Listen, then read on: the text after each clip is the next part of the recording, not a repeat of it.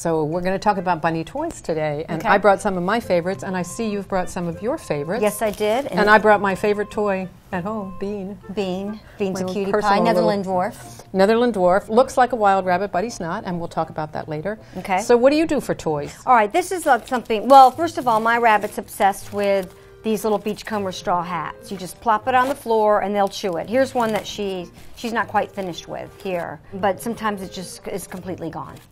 And then they just like to chew on it. Will she go through the entire thing? The entire thing. So it completely disappears. But you want to make sure it's not treated, right?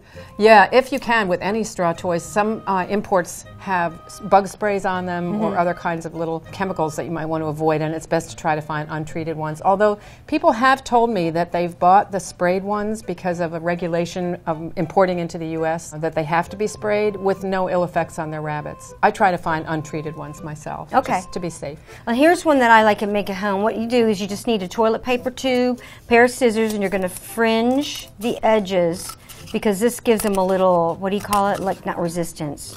It gives them a little play. There's a little play in the cardboard that way, so it's not quite so stiff. Right. So that they can access what's going to go into it a little more easily. And I'm guessing you're going to stuff it the way we do. Right, and then you kind of do the edges like this. See, so this is fun. This is fun. And then you just fill it with your favorite hay. It can be a treat hay. If you want to use like This a is Timothy hay here. You don't have to use Timothy hay, but any grass hay is a good alternative. Timothy is a grass hay. Little dynamite stick, see? And then you just throw that around, and I mean, hay will go all over your apartment, but you know, if you love your rabbit, you don't really care. And then you just play. I mean, it really, it's a lot of fun. You want to play with that Bean? And you can use paper towel rolls too if you want a longer paper version. towel, right. And So some of the other things we have here, we have Slinky, which is great. A lot of rabbits love to grab the end of a Slinky and toss it around. One thing you want to be really careful about, and this is a good rabbit to show it with, this size Slinky and this size rabbit could be a bad combination, and that's why we're showing this. A smaller Slinky is better for a smaller rabbit because this size rabbit can get his head into the Slinky. For many rabbits that won't matter, but some rabbits will panic when they get their head into a Slinky and they don't back out. So you want to be careful about the size and make it appropriate to the size of the rabbit. And what about metal versus this plastic one? I like plastic ones myself. Okay. I know some people have used metal ones, but I like plastic ones. They're much more visible to me on the floor so that I don't step on them when a rabbit's on the floor playing with them. And also oatmeal. Sometimes people take out the sides of the oatmeal, canisters, and your rabbit can get stuck in that too. And yeah, any canister. A rabbit will like to play inside a canister, but you have to be really careful about panic. A rabbit can panic when he feels cornered. This bunny right now, for example, is choosing to go into this nice little willow tunnel, which is great. Many rabbits like to hide in tunnels.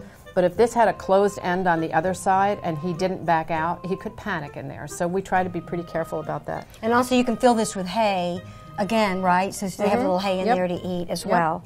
And plastic keys, baby toys are great. My rabbit always picks this up and tosses it across the room when she needs me. They love them. It's like a dinner bell. Yeah. This is another kind of toy we really like. It's a nest of straw, or I don't know what this is, whether it's willow or not, but it's like those Russian boxes, those Russian doll boxes, one inside the other. You can see the sizes here. And you can actually give the bunny the whole stack closed like that, and especially if it's a bigger rabbit, they will jump in, they'll remove the cover of this one, then remove the cover of this one. Oh, and I had chew no their idea. I didn't know about that. These are really great. Then you've got the little, any kind of little straw, anything tossable. Tossable. And it's funny because we talk about rabbits playing. Look what's going on here. Yeah, He's chewing the cardboard. We talk about rabbits playing with toys.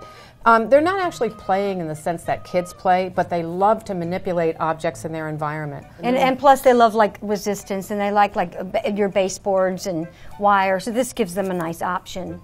Yeah, and we'll talk about bunny proofing too, but that raises a good point, which is that rabbits love to chew against resistance. So they like wood that doesn't yield when they chew it. Balsa wood.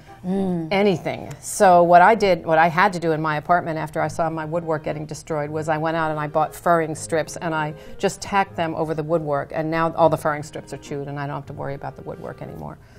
So that works great. Toys. Toys. Toys. Amen.